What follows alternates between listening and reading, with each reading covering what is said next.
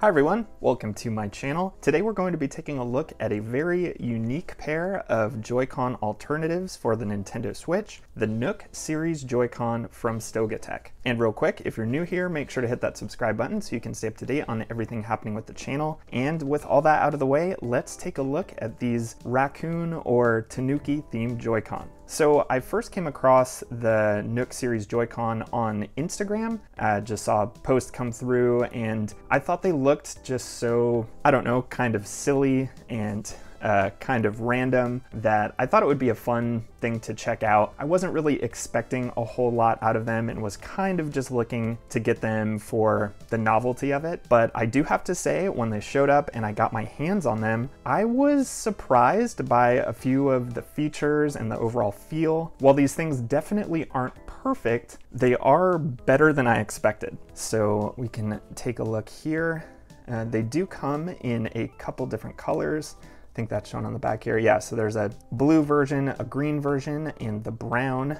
And I went with the brown just because I thought that was the most appropriate color for them being raccoon themed. Obviously going for the Tom Nook vibe from Animal Crossing. On Stoga's website, stogagame.com, they are listed as Nook Series Joy-Con, but as you can see on the box here, they're referred to as the J-Pad controller for NS. So I think it's pretty clear that we're not dealing with an officially licensed product here. That's what made me think that these are probably going to be pretty cheap feeling and to not expect too much out of them. But like I said, I was kind of surprised by a few things. So as you can see on the features here, these have some features that maybe the typical Joy-Con alternatives don't. You know, we've reviewed plenty of them on the channel here, like the Hori Split Pad Pro and some other third-party controllers. And for the most part, those options don't have rumble included. So I was very pleased to see that these actually support rumble. And you've also got 6-axis motion control and they're chargeable. And then you've also got turbo functionality and programmable rear triggers. So they definitely have a decent little feature set for what this is. And I guess right up front, these go for $49.99 on Stoga's website. So they are the exact same price as the Split Pad Pro, actually $10 cheaper if you were going for one of the like custom design Split Pad Pro options. So for what they are, I do think that's a fair price.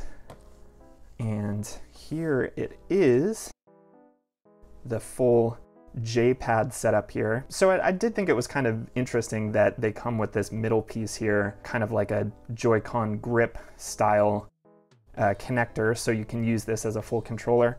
I do think it's a little odd how angled it is on the bottom here. Obviously they're trying to kind of angle it out like a Pro controller, but it does feel a little aggressive with the angle there. I do think they could have gotten away really with just a straight piece like the standard Joy-Con grip, because you've still got the angled sides here. So it's a little odd, but really I was never intending to use these as a standalone controller. So it's cool if you're into it, but it's no big deal that it's maybe not all that useful. There is one other interesting feature of the centerpiece, is that it has this little compartment in there to store 2 games and a micro SD card. So another interesting feature, not the most useful thing. You know, I carry around plenty of games in my Switch case, so I don't really have any need to have something like this. I guess if you were using this as your primary controller and you wanted to take this over to a friend's house and just bring a couple games along with you, it's cool that it's there, but again, it's not the most useful thing. But then let's take these off. Get a better look at them when they're individual. And, you know, right off the bat, when I put these in my hand, they're surprisingly comfortable. I really like the curvature of the backside. It's a little thicker than the Split Pad Pro and kind of has these bulbous bottoms here that just feel really natural, and they're not too oversized either. Something like the Split Pad Pro is really trying to give you a Pro controller like feel, so they actually went with bigger joysticks and bigger buttons And because of that, they kind of had to make more room for it. So that's why when the Split Pad Pro is attached to a Switch, it's pretty wide. It's kind of gigantic, but I'm kind of into this more compact feel. And then you'll see at the top here, the ZL and ZR triggers are just standard and they feel pretty decent. And then you've got these little ears for the L and R buttons. And you know, I guess that makes these pretty cute, pretty kawaii or whatever, but it's not the most ergonomic feeling thing.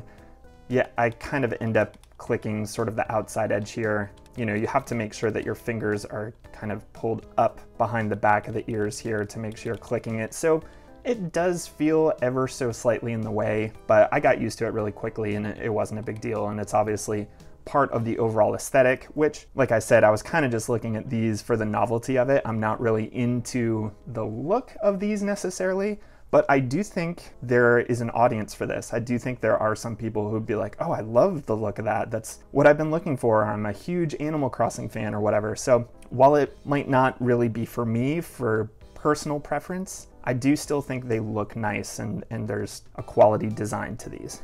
And you've also got kind of these little brown accents here at the bottom. So yeah, kind of interesting. And I guess now let's get these attached to the Switch screen so you can see what that looks like. Click in really easy.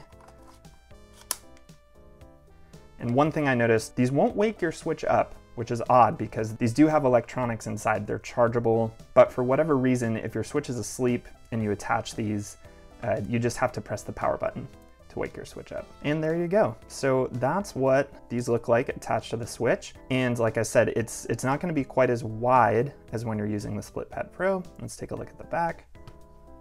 And there's the back side. And there's your programmable triggers. I'll talk about those a little more in a bit here. Right off the bat, there were just a few things that I really liked. Like I said, overall, they feel really comfortable to hold and not unwieldy or anything. These are really nice feeling Joy-Con. They're definitely far more comfortable than the stock Joy-Con.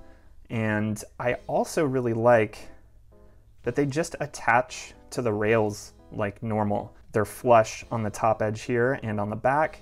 The Split Pad Pro, for whatever reason, kind of sits above the Switch screen, which I don't know, I just don't love the look of.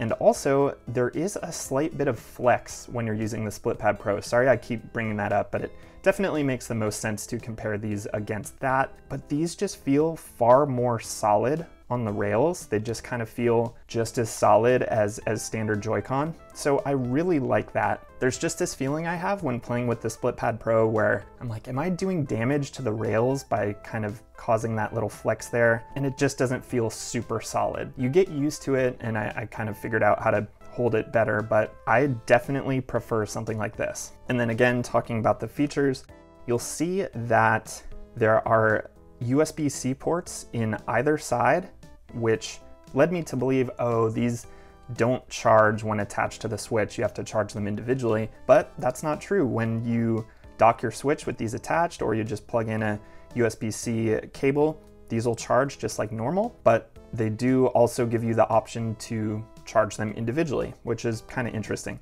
They do, I forgot to mention, they do come with a USB-A to USB-C cable. I just haven't opened it because I've already got plenty of those, but it is nice that that's included. And then, like I said, you know, you've got your motion and you've got your rumble. There's turbo functionality and the programmable triggers in the back. And I guess the way that works, it's a little different than on the Split Pad Pro, but for turbo, you just hold, you long press the button you want to assign turbo to, and while you're pressing that down, you also press the turbo button.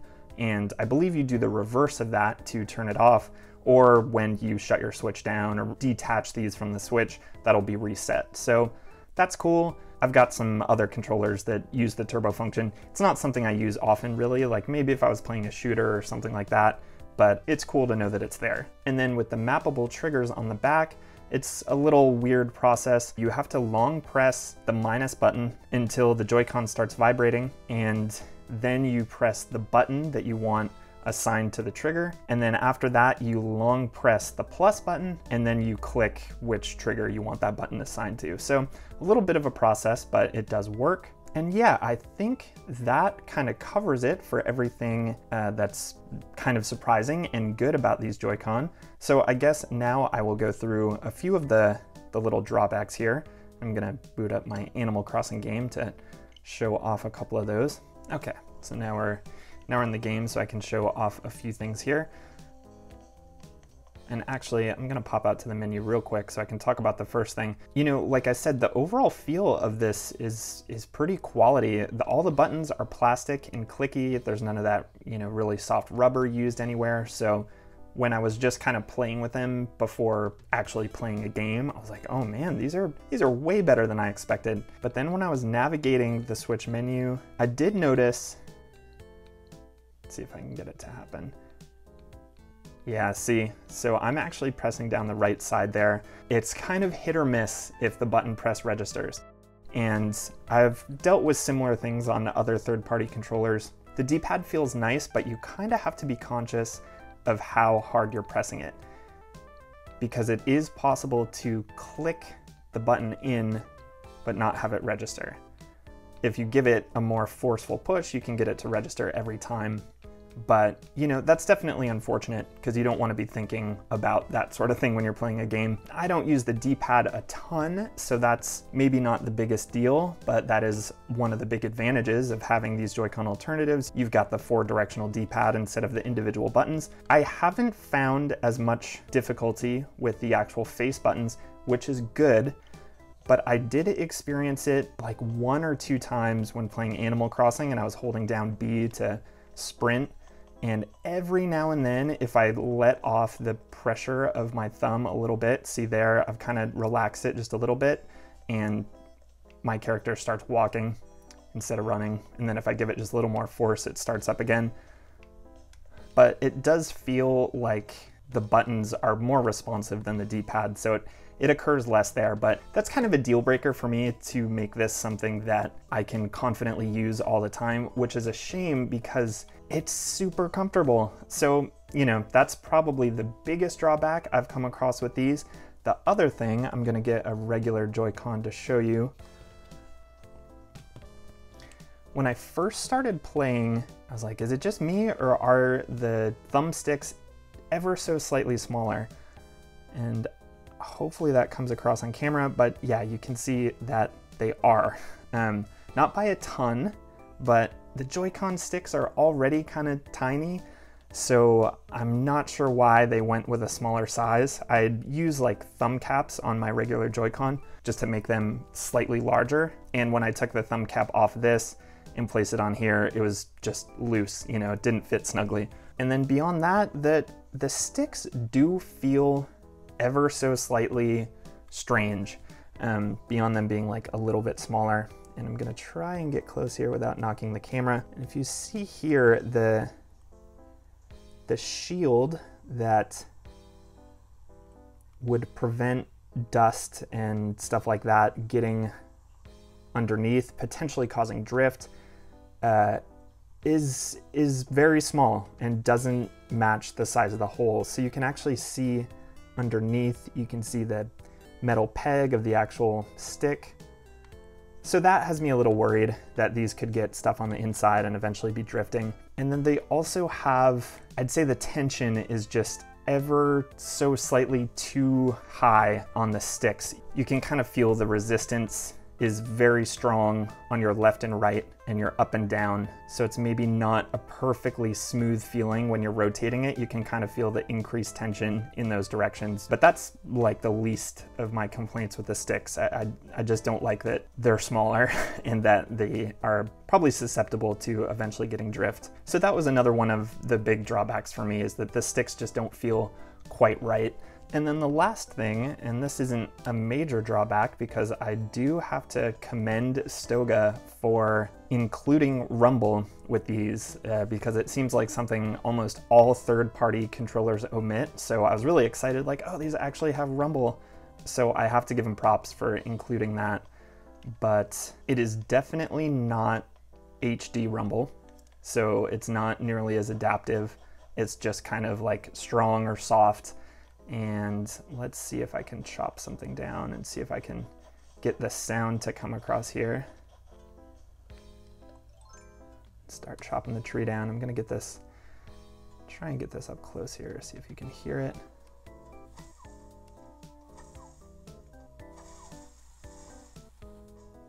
Not sure if that came across. The rumble feels pretty decent. You know, you can tell it's not HD rumble.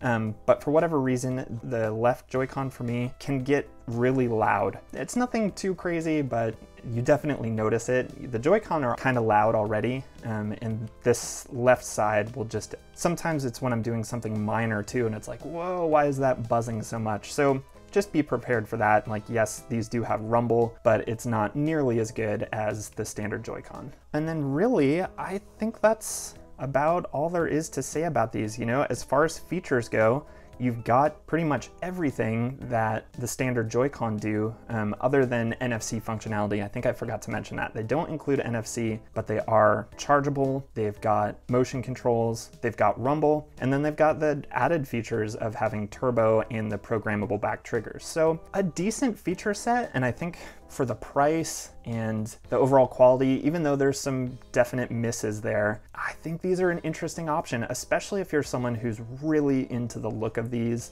or, you know, you're a big Animal Crossing fan. I do think these are pretty competitive when you put them up against something like the SplitPad Pro. Although with the SplitPad Pro, I've had far better reliability with button inputs and the sticks on the SplitPad Pro. The thumbsticks do feel quite a bit better. So just keep that in mind if you're looking to pick a pair of these up. So yeah, all in all, I guess I can say I was pretty surprised by these, kind of just getting these for the meme or the kind of silliness of it. But then, you know, it made me think, I really wish someone would do like a higher quality version of these, just a slightly higher quality. Get the button inputs right, get some better joysticks on here. You know, they don't have to be raccoon themed or Animal Crossing themed either, but I really love the feel. So I would love a pair of like Pro Joy-Con that are shaped about like this, attached to the rails like this, have rumble, have motion controls and all that good stuff, but then address a few of those issues. And those would be the Joy-Con I would use 100% of the time. And obviously too, I guess that's the one other thing I didn't mention, these are totally dockable because you've got nothing going across the back there. So I think that does it. If you want to check these out for yourself, they're available at stogagame.com. I'll of course leave a link down in the description. And yeah, I think that's going to do it. So if you enjoyed the video, please give it a like on your way out and also consider subscribing. And until the next video, thanks so much for watching, and I'll see you next time.